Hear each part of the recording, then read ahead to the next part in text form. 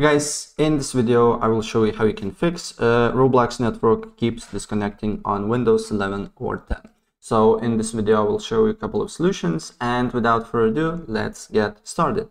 First of all, what you can do here is that you can flash your DNS settings, and to do so, on search you just need to write cmd command prompt, and then what you need to do here next is to right click on command prompt and press run as administrator and press yes.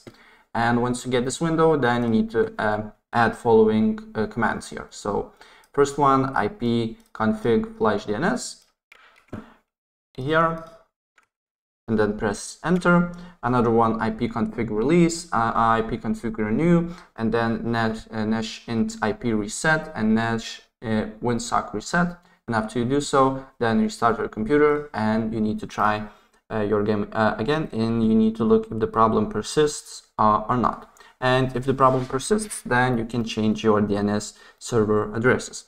And to do so, on the bottom right corner you should see the little network icon. Right click on it, go to network and internet settings, and once you're here, then you need to go to advanced network settings here, and then you need to just go to under related settings here. You should see more network adapter options, so you need to press on that, and then the new window pops up here.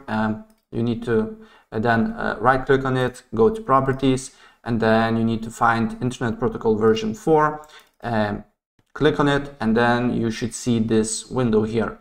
So what you need to do here next is to press this button that says use the following DNS server addresses here, and on preferred DNS server you just need to write 8.8.8.8, and on alternate DNS server you need to write 8.8.4.4. Press apply, okay, and then you need to look if the problem persists or not.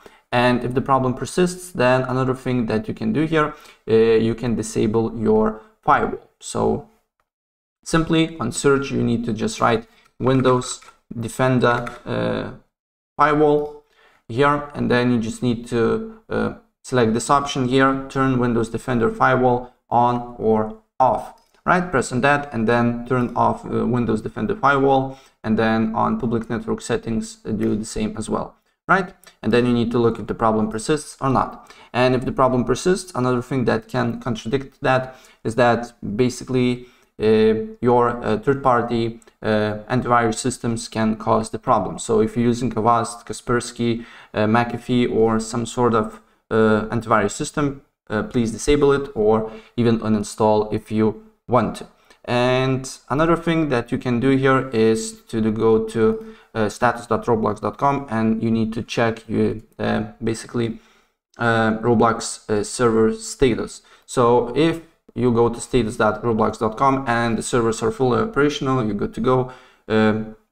Something is on your end and you just need to do the things that I showed you in this video previously. But if some sort of servers are not working on the status.roblox.com, you just need to wait until servers will be fixed, and then you will not have any network related issues on your Roblox game in Windows 11 or 10. So that's pretty much it, and if I help you out, please like this video and subscribe for more. Take care, bye.